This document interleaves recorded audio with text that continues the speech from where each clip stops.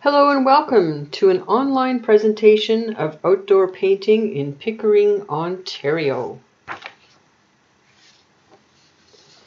2020 has been a difficult year for everyone. Through all the challenges, many people have rediscovered the important role nature, our natural environment, plays in the health of our communities and ourselves. Most of us are banned from participating in public gatherings now. Many people have taken to the parks and trails in our neighborhoods to find connection. In doing so, we rediscovered the community of nature and how it can sustain and uplift us through difficult times. Nature has the ability to bring us together, to raise our spirits, and to teach us about ourselves and our precious earth. During this video, I'll be demonstrating a plein air outdoor painting of the beautiful Pickering Beach Point Promenade.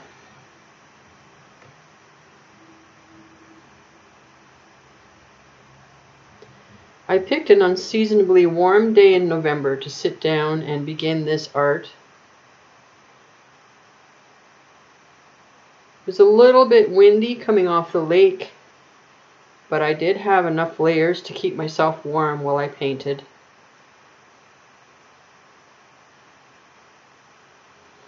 The first steps is to find something that inspires you, and I was very much inspired by this beautiful tree that overhangs the beach. Once I got set up, I began to sketch in the tree and the beach and the shoreline.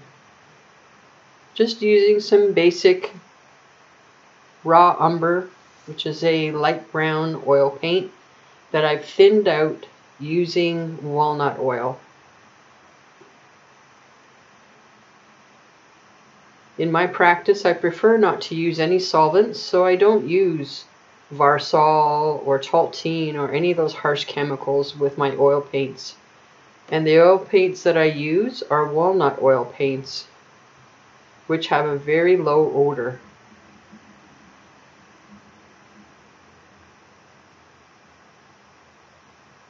As you can see, the sky was beautiful and blue that day. And the sun was about 10 o'clock in the morning, and so the sun was just at that perfect angle, bouncing off the lake and streaming through the trees. When you're painting on location with oil paint and you have to do the entire painting in one sitting, it's always a good idea not to go too thick right away with your paint. We started off nice and light with the sky, blocking in the colors. I like to vary the brush strokes as I go. And I also change up the color because, you know, if you look at the sky really carefully, it's not a solid color. There's lots of different gradients and shading in there.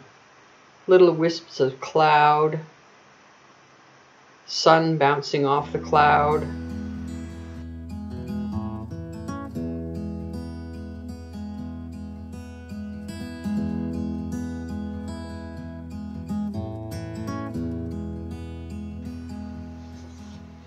When I'm adding the sky to this particular painting, I'm actually putting it in the negative space in between the branches.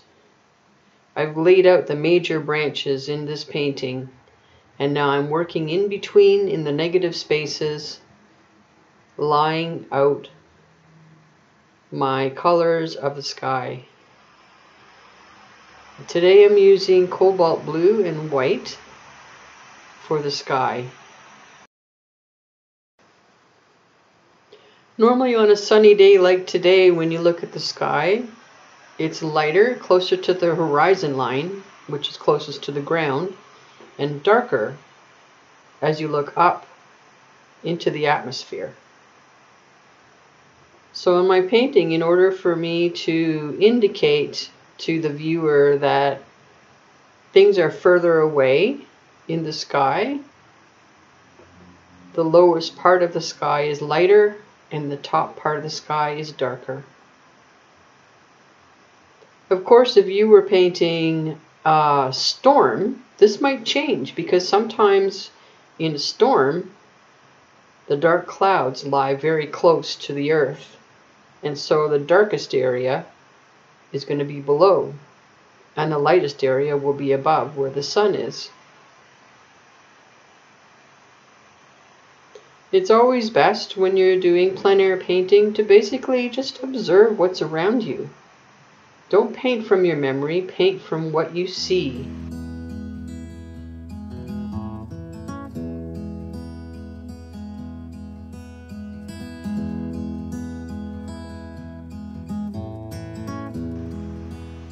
Even when you're out in nature and you're just walking around, observe what you see.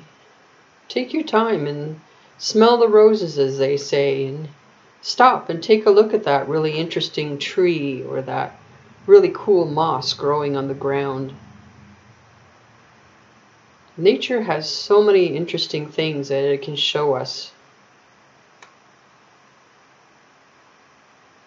When we create artwork, you can certainly create artwork from memory, but your memory is always going to default to a particular shape. If you really want to challenge yourself when you're creating art, really look at what it is that you're trying to paint, and paint from life. Paint the shapes, paint the shadows, paint the light. Paint what you see and not what you think you see.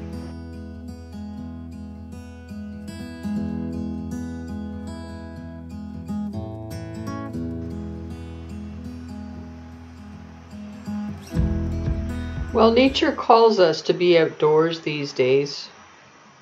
Always remember to practice social distancing and COVID safety protocols when you are visiting any public spaces, even outdoors. And respect nature. You're visiting someone else's home. There's a lot of animals and insects and things that you don't see that live there. Have respect for that.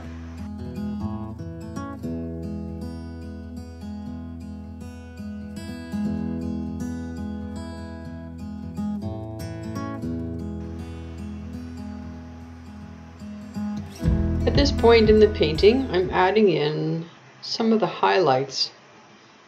I tend to do things differently almost every time I paint. A couple reasons. One, because I like to explore different ways of doing things. And two, because when you try new things or the same thing in different ways, that's when you make discoveries. And so today I'm using the lighter colors in the water to mark out the lighter colors of the waves, and then I'll progress to the darker colors as I go. You can certainly do however works for you, but I find when you're painting something such as water, where sometimes it's really hard to see the differences in the shapes, that it's better to pick something that really stands out, such as either the very darkest darks or the very lightest light colors, and paint that in first. It sort of gives you a starting point.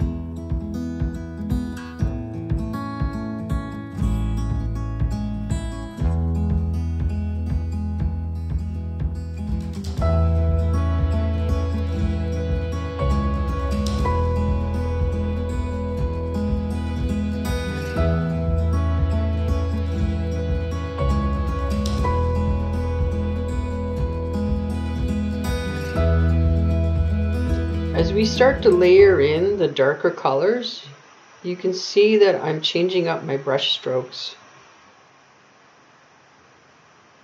When you're creating something like this, a painting, don't think of it as if you were painting a wall, but instead consider each brush stroke to be an individual unit, creating an individual shape on your canvas. I'm using canvas paper for this particular artwork. I like it because it's very light to carry around, especially for when you're painting outdoors and you need to pack a lot of things. In this case, what I've done, as you can see, is I've prepped the canvas paper. I've painted it with a pink colored gesso to coat the paper. Two reasons. One, because it shows up really well on camera, and the other because when you've painted that white surface a color, suddenly it doesn't become as scary. Sometimes artists feel a little bit paralyzed when they look at a white canvas. So it really helps if you just paint in a solid dark color or light color or whatever color you want in that back area. Let it dry, and then it gives you a base to start with. I've also mounted the paper onto a board. It's just basically a cardboard piece that I had sitting around the studio, and I've taped it up with some painter's tape, and this will give me a nice clean edge around the outside, and it also secures it to the board and makes it nice and easy to snap on to my easel here.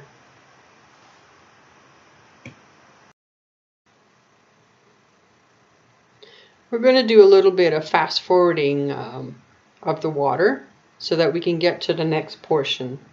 If you're painting along, you can certainly pause at this point and finish off your water, and then continue when you're ready with the next section.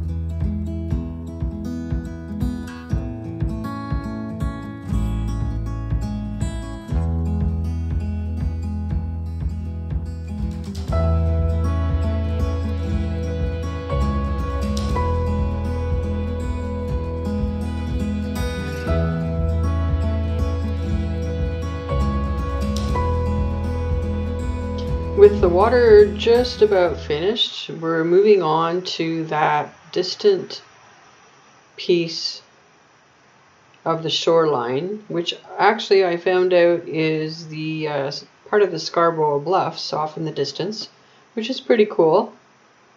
That day when I was sitting there, I could see atop the bluffs the autumn trees with their beautiful yellow and gold and orange colors. So I definitely wanted to include that in the artwork. The trick is not to make that section too bright, because anything that is really bright is going to look like it's closer to the viewer. And that section is actually further in the distance, so we want it to have color, but we want it to be more of a muted color. So it gets to be a little bit tricky, that you want to show distance, but you also want to show the brilliance. And just adding in some of the white of the rock face. The sun is reflecting off that rock face, and it's making it one of the more brilliant colors on the horizon.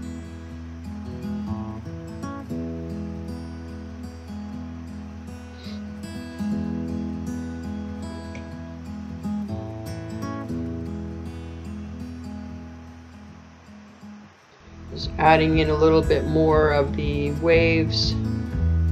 Sometimes I do jump around and something catches my eye while I'm doing another part of the painting.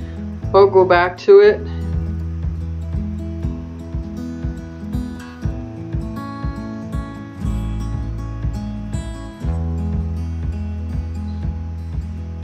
At this point, what I'm doing is I'm adding a little bit of the yellow that I'm using in that far background into the water.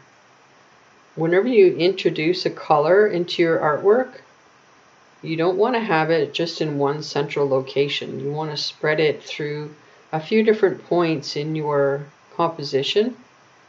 And what that does is it helps the viewer's eye move around your composition.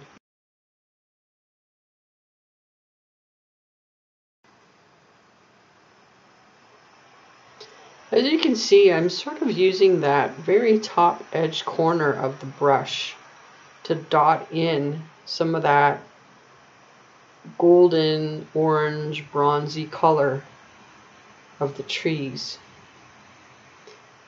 And I'm not actually drawing what we think we know is a tree. Because if you ever looked in the distance and observed what you actually see, what you're seeing in the distance are dots. You're not actually seeing branches with individual leaves on them from that distance away. It's not possible to see something that well, unless of course you're using binoculars. Our brains know from our own experience that those are trees. And so our brain, when we view it, is going to fill in that information.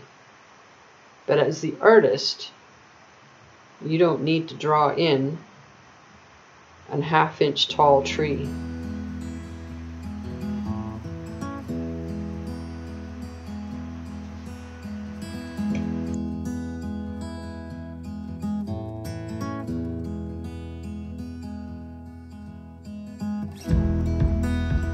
And that's the difference between painting from real life and painting from a photograph. Often a photograph, especially digital photographs, will put everything into sharp focus. And when we paint from that, it's actually giving us a false view of what we, with our human eyes, can really see.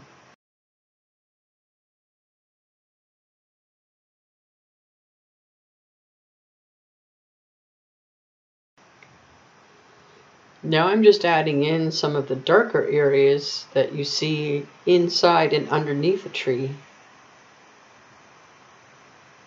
The sun doesn't get to the bottom of a tree, and so below a tree is going to be darker. And inside, closer to the trunk of the tree, is going to be darker because it's harder for the sun to get in there. It's being blocked by branches and leaves. At this point, I'm just going across the horizon line. I wanted to lighten it up a little bit more. Now I waited a little bit because I wanted the paint to set, to dry a bit. Although oil paint does take quite a while to dry. If you do let it sit even for a few minutes, it will dry a little bit more, then you can put another layer over top. This is also another trick when you're painting outside and you're painting everything in one sitting with oil, is not to go too thick with your paint.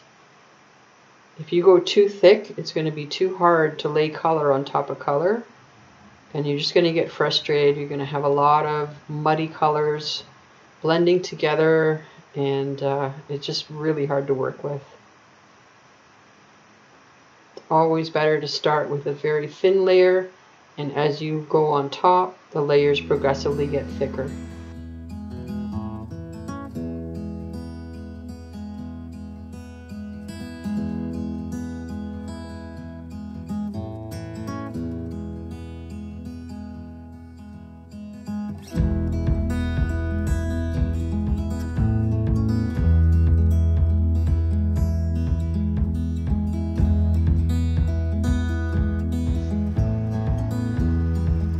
This was such a beautiful day to sit and do this. Even though you can see, like I said, the wind was a little bit brutal, the sun was warm, so the balance between the cooler air coming off the lake and the warm sun was just perfect.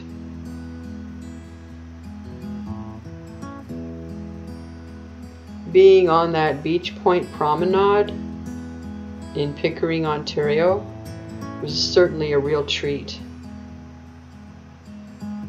And I'm definitely going back again to do some more work. It was wonderful.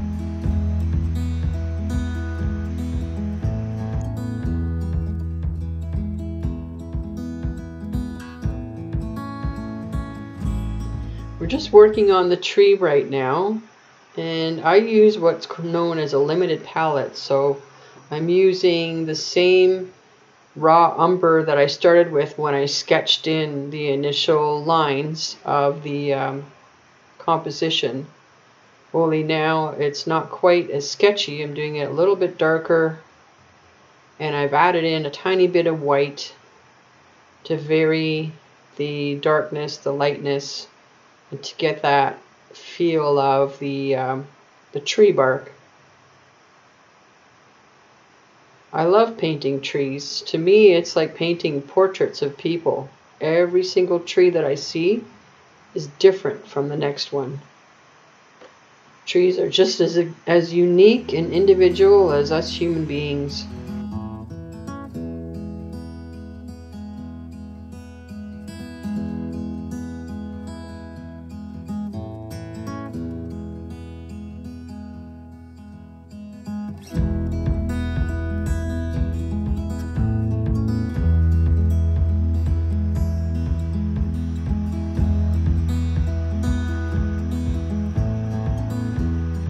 I needed to hold on to the canvas at this point.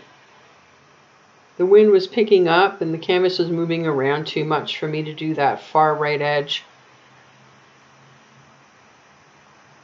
The easel that I'm using is a completely folding easel. It's very lightweight, and it's definitely an ideal tool to have if you're going to be doing any outdoor painting. It folds up and it fits right inside a backpack, which makes it great if you decide that you want to trek into a forest for a little while and find yourself a nice spot, which I've done several times over the years.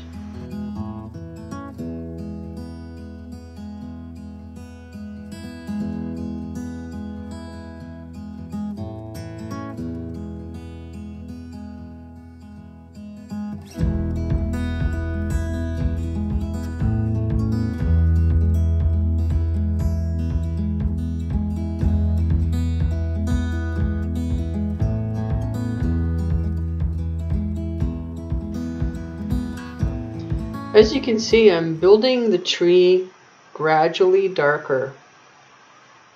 You don't want to go too dark too quickly. With oil paint, like I said, because oil paint takes a long time to dry, several days to several weeks, you don't want to start off really dark. It's a lot harder to go lighter once you've got it too dark than it is to go darker if it's too light. So start off lighter and start off with thin paint, which you can, if you're not using Taltine or Varsol, like I recommend you don't use, thin it out with your walnut oil or your linseed oil. Start off with a thin paint and then gradually build heavier layers on top. Oil painting is not difficult at all. I prefer the medium because the colors are so brilliant. They shine. And I love just being able to push and pull that paint around. The long drying time to me is actually a bonus because that means that I can go back in and move things around and change things really easily. It's all in what you get used to. If you've never tried oil paint, I encourage you to give it a try. Most of the arts and crafts supply stores do have small kits that you can try that include your basic primary colors, and usually a black and a white, or even if there is no black, you don't actually need black. As long as you've got a white in your 3 primaries, you're all set.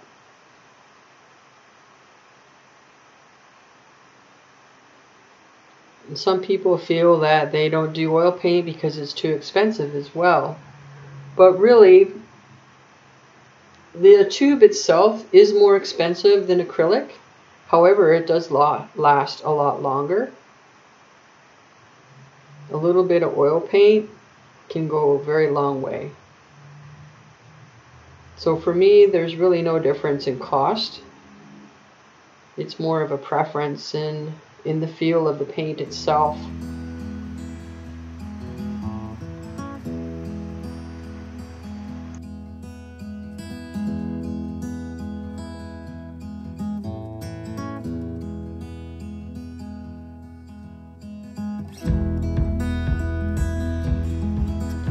We're working on the beach area right now, and as we did with the water, I'm starting with the lighter areas. And this time I've decided to start with more of the lemony yellow areas. And I'm pushing it into the water because at the water's edge, as we all know when you walk along the beach and you stare in at the water, it's almost translucent that you can see through the water down into that sand. And so if you blend in your sand with that water's edge on your painting, it will give you that effect.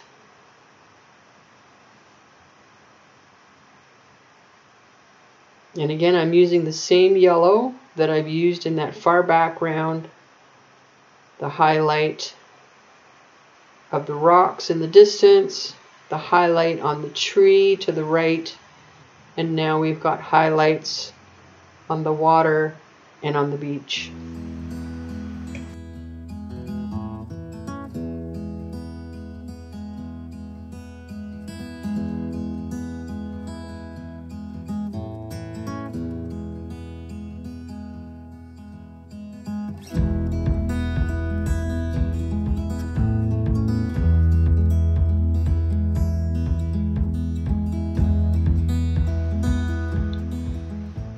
Now we're adding in some of the dark of the footprints. And again, because the style that I use is not realism, it's more of an impressionistic style, I'm not getting really concerned about drawing each individual footprint exactly as a footprint. We're putting in marks with our colors to indicate that there's footprints. And now I'm putting in the marks of the shadow of the tree branches. You can see here the shadow of the tree.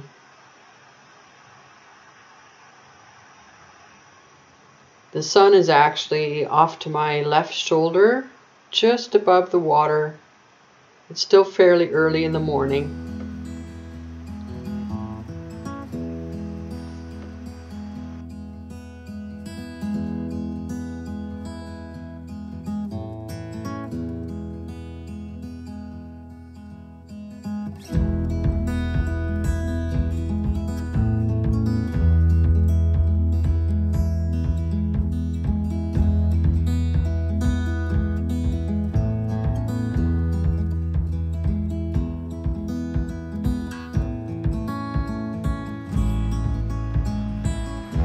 So you can see the colors that I have in the sand. They're basically, what I'm mixing on my palette is a combination of the brown of the raw umber. I'm adding white to lighten it up. I'm adding a little bit of red for that pink sheen that the sand in Lake Ontario has. And then I'm adding a little bit of yellow just to take off too much of the redness. And then we'll blot that in various shades and add in the colors of the shadows. And yes, shadows have colors. Shadows are not all black. In fact, shadows should never be black.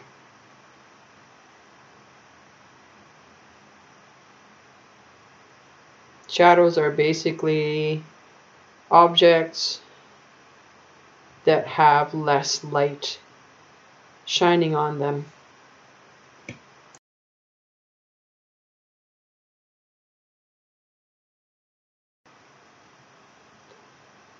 So when you're mixing colors for your shadows, you can take the same color that you used for that object and just darken it down a little bit.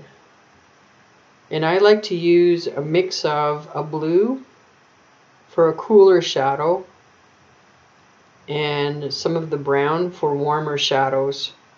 And I mix that into the color that I used for the actual object, and that will give me my shadow area.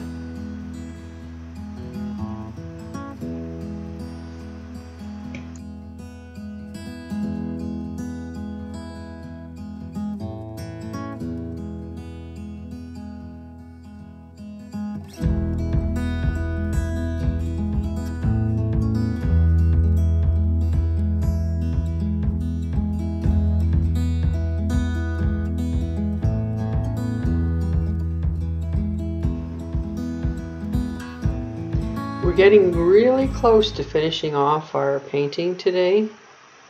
Basically at this stage you want to take your time and step back from the painting every so often and take a look at the balance in your colors, where your shadows are, where your highlights are.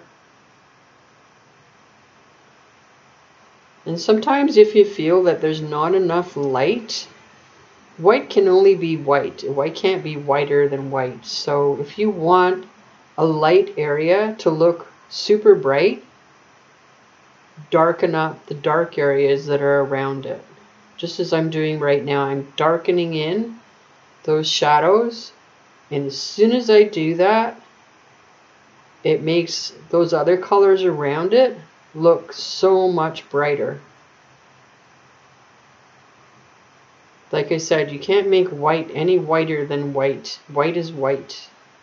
But you can make it appear lighter and brighter when you put a darker color beside it. And it's that contrast that can really make a difference in your work.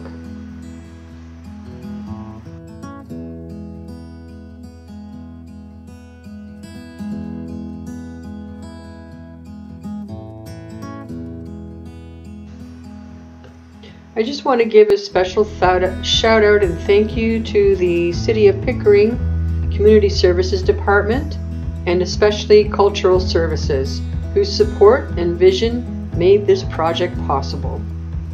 Thanks so much for this wonderful opportunity, and I hope everyone enjoyed the workshop. Bye for now.